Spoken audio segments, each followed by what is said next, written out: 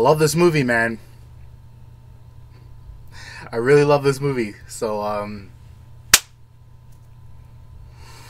there's a fear.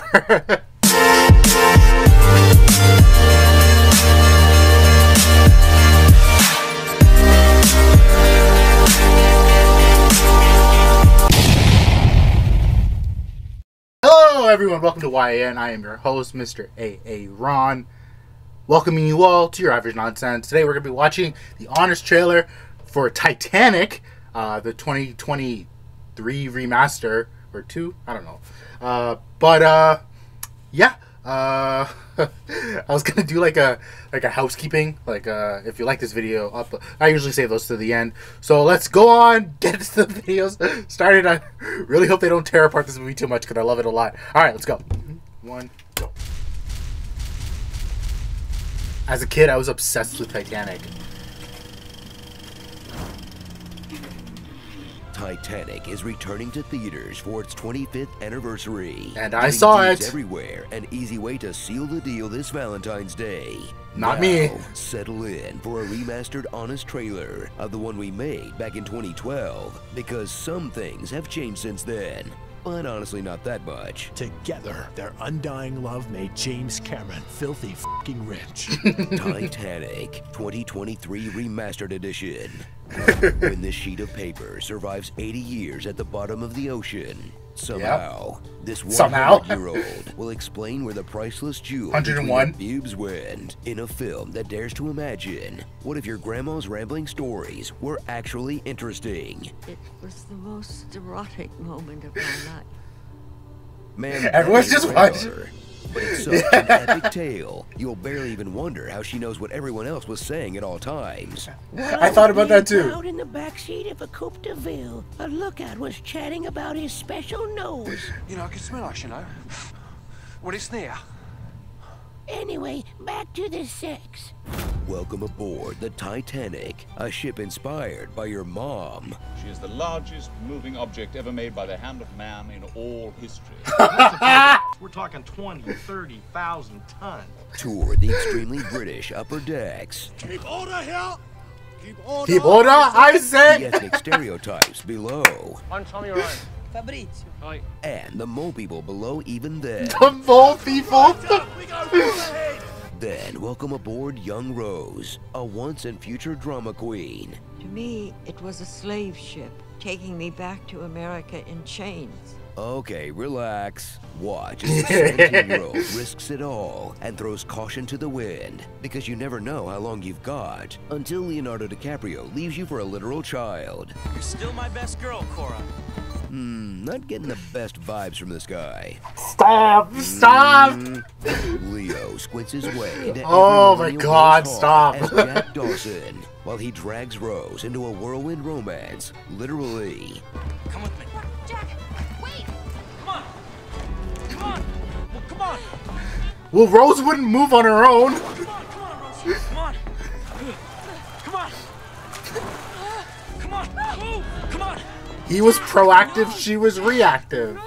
He's impossibly hot, hopelessly romantic, and completely devoted to a woman he spent like 12 hours with tops. He even dropped his Wisconsin accent to be more attractive. I grew up there near Chippewa Falls. And as I was saying, that water there is cold enough to freeze your pooper off, don't you know? Thrill as Jack and Rose deal with her fiance Cal, the Monopoly guy with better hair. We are royalty, Rose. Even though Billy Zane is the only man who looks better bald. Escape from Rose's evil mother, who lost her husband and doesn't want to live in poverty? What a pal around with Molly Brown, literally the only nice rich person on board. Yep. You shine up like a new penny.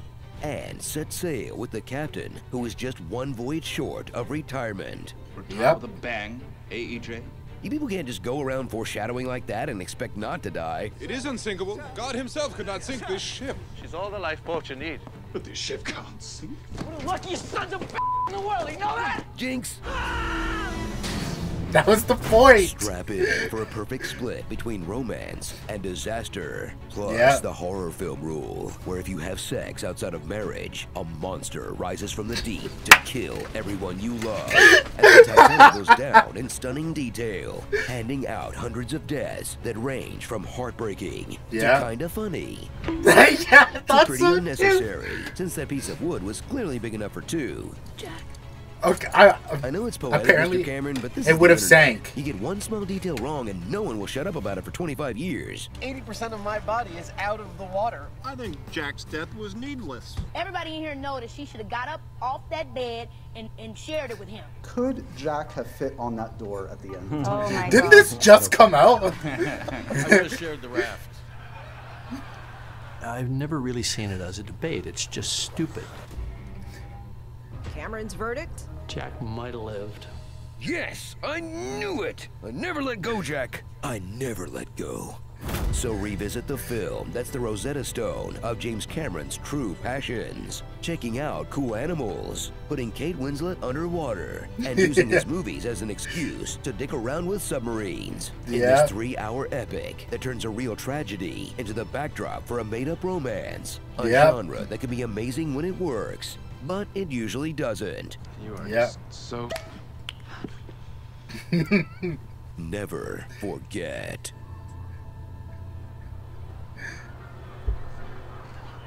I forgot about that. Starring The Departed, These Rose Ain't Loyal, 90 These Day Rose. Fiancé. Hey, Grandpa, you might want to sit down for this. Yar, bring me the heart of the ocean, yar. Weekend at Bernie's. Rest in Brown peace, Bill versus Pax. Boat of Transportation. The #1 quote of 1997. I'm the king of the world! The #1 song of 1997. And the #1 opinion of boys in 1997. I've thought of nothing except Titanic, but I never got it. Thanks. Did you know that Johnny Depp turned down the role of Jack? Johnny Depp in a doomed romance at sea, playing a hero named Jack with a spoiled rich girl running away from her problems, looking for a mythical treasure being pursued by arrogant British aristocrats? That would never work. Draw me like one of your girls. That might have been one of my favorite honest trailers to date. That was so good.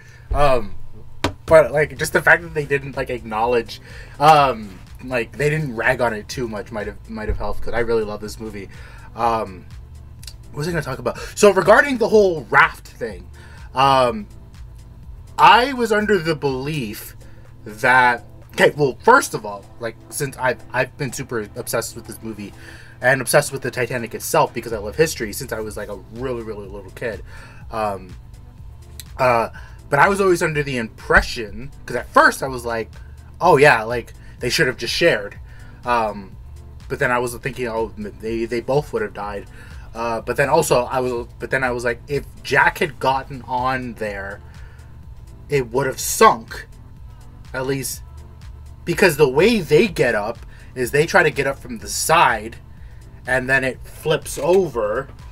But if she had gotten on and he had gotten on, that I always thought it would have sunk, because it's a door. Like, there's only so much buoyancy can do to keep the thing afloat. And, you know, Rose is wearing a life vest, blah, blah, blah, blah, blah. So that, I like that they touched on that. Regarding whether or not it's actually true, James Cameron admitted he might have lived, so whoops. And the other thing, which is probably the best fun fact that I found out literally watching the movie with the commentary, which I had never done before, but I did when I got it on Blu-ray. The fact that they had shot, when they filmed, they built like the whole side, like one side of the ship, like they built it, and the fact that like apparently when it was docked in Southampton, like on their Southampton set, they had built it on the wrong side, and so they had to reverse everyone's clothing, like their name tags had to be backwards, they had to be like on the other side, You know, all the words had to be written backwards so that when they filmed it and then they edited it, they could just flip the frame, like just flip it. I was like, what? Like, I just thought that was incredible. I never even would have noticed that it was on the wrong side. But, you know, I liked that Cameron was very stickler for it being as accurate as possible. And then the joke about it being super British with the actor going, keep order here, keep order, I say. I don't know why, but I love that line so much. And ever since I kid, I've always, like, quoted that. Keep order, I say. Like, 'cause it's just so British. Oh, this was such a good, honest trailer. I love this so much. And I hope you all like this trailer reaction. Let me know your thoughts about Titanic. Did you go see it? I did on Valentine's Day, and that was... whew, that was an experience. Yeah. I was the only single guy in the theater. Me and a bunch of couples, which was fun. So fun. Real fun. Anyway, thank you all so much for liking this video, watching this video. I hope you liked it. If you did, let me know in the comments. And like this video, share, subscribe, leave a comment. And I will see you all in the next video. Bye.